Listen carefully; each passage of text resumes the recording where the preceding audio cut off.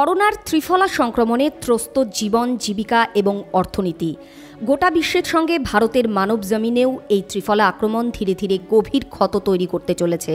এ বিষয়ে রাষ্ট্রপুঞ্জও শুনিয়েছেন সাবধানী বাণী। বিশেষজ্ঞরা মনে করছেন গোটা বিশ্বে প্রায় ২৭ কোটি মানুষ অভুক্ত থাকতে চলেছে। তাই ৩০-এর দশক থেকে শুরু হওয়া ওয়ার্কার ফুড আবারও গোটা বিশ্বে চালুর কথা ভাবছে রাষ্ট্রপুঞ্জ।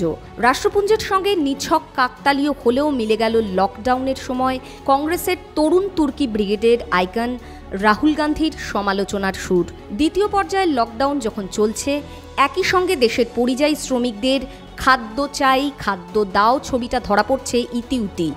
শ্রমিকদের না আছে মজুরি, না আছে রেশন, না আছে সঞ্চয়। ঠিক তখনই ভারতের গুদামজাত শস্যের পরিমাণ ৩৫০ মেট্রিক টনকে ছাড়িয়ে গিয়েছে, যা সঞ্চিত লক্ষ্যমাত্রার চেয়ে বেশ কয়েক শতাংশ বেশি।